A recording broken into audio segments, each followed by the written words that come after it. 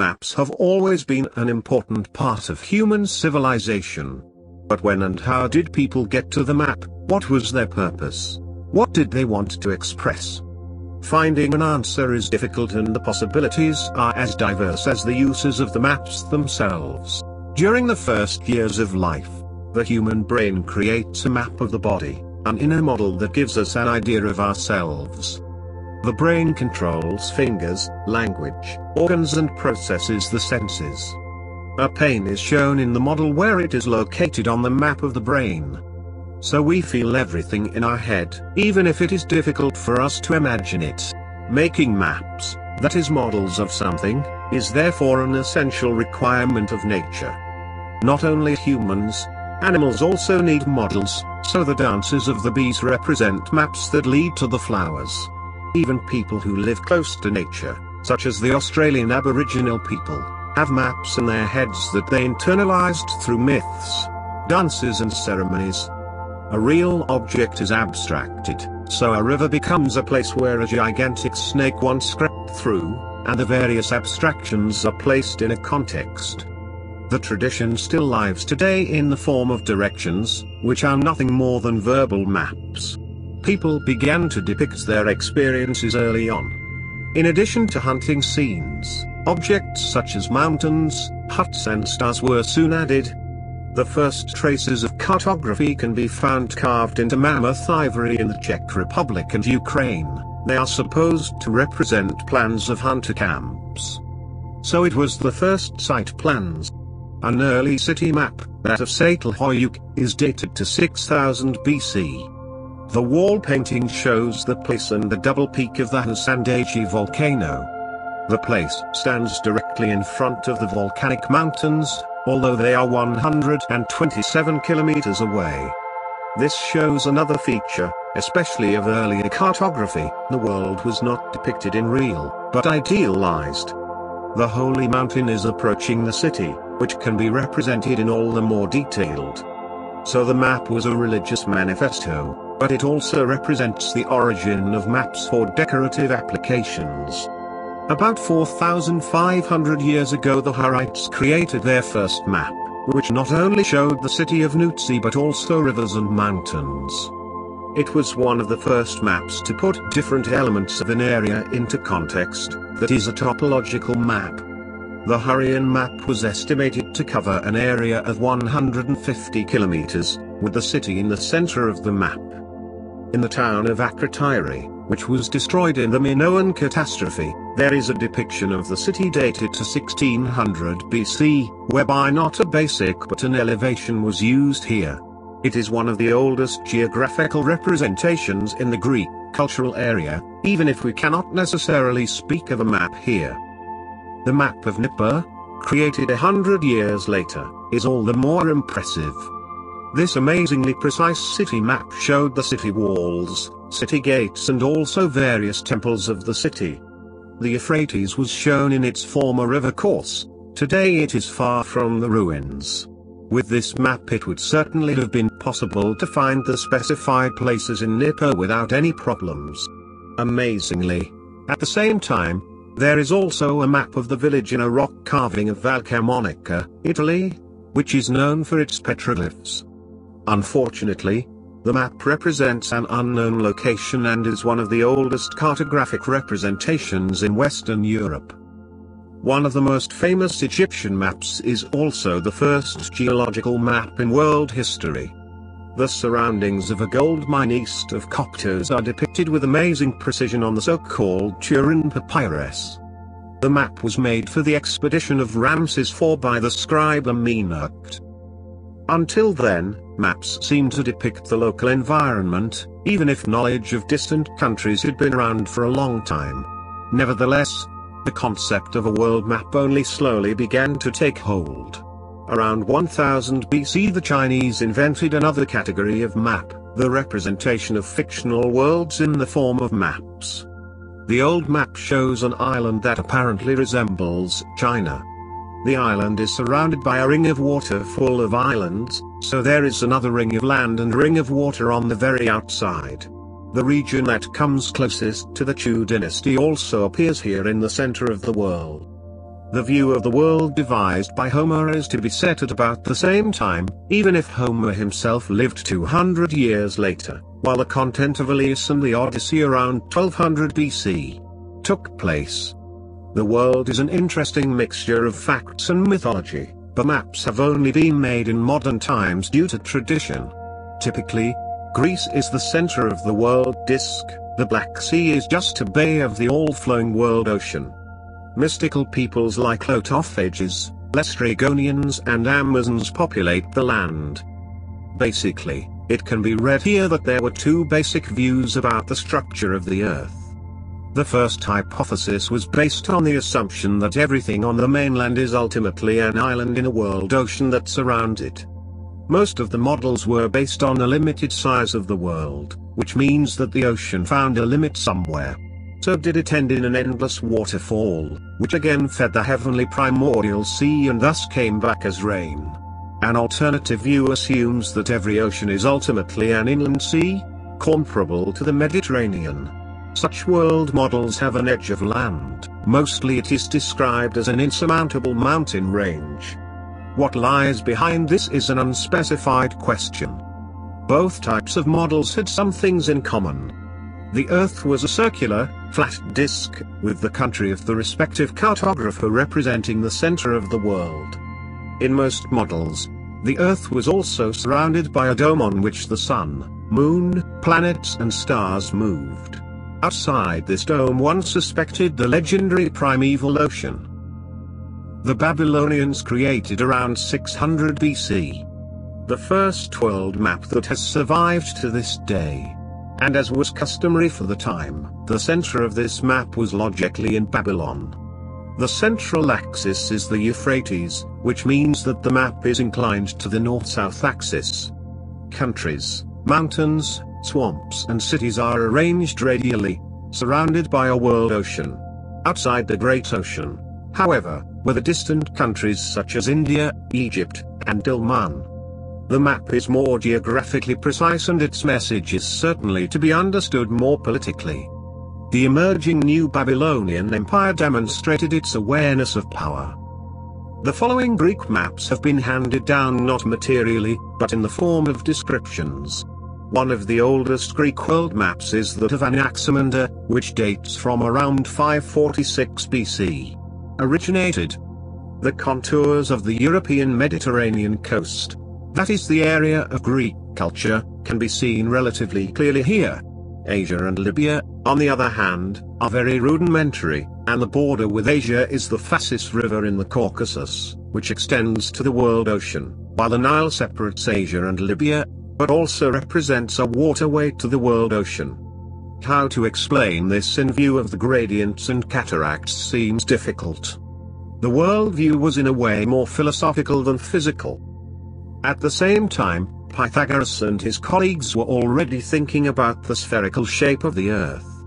But for centuries this remained one theory alongside many others, and the extent to which this view received attention outside the philosophical circle is questionable.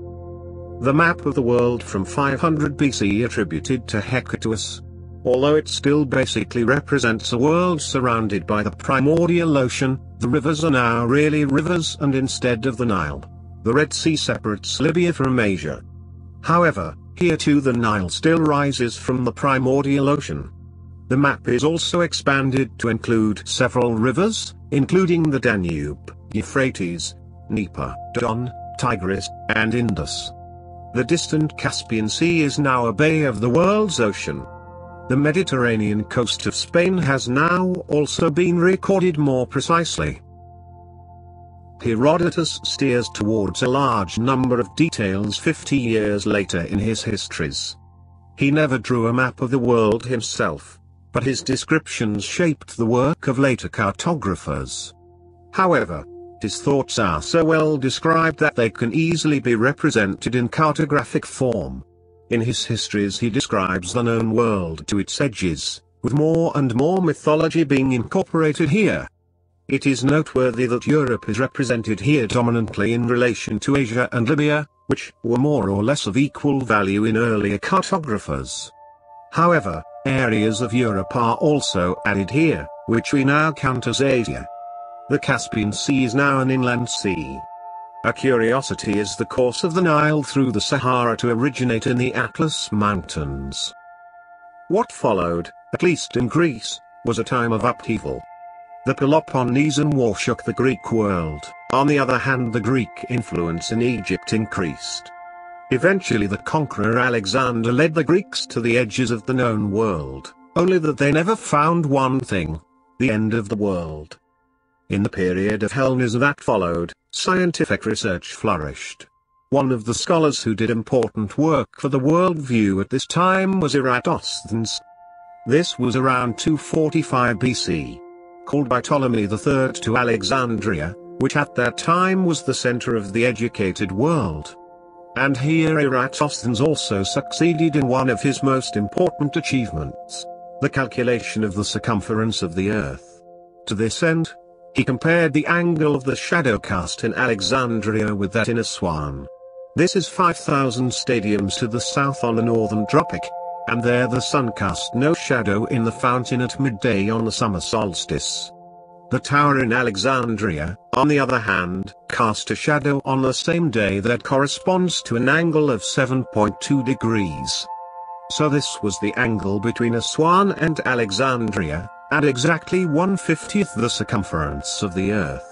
So he came to a value of around 39,000 to 40,000 kilometers for the circumference of the Earth, which is astonishingly precise. It is not surprising that this Eratosthenes was also the creator of a world map. Unfortunately, this has only been preserved as a description, but it shows some progress. The Nile no longer made its bend through the Sahara, but came from the depths of Africa. The western margins have been extended to include the British Isles.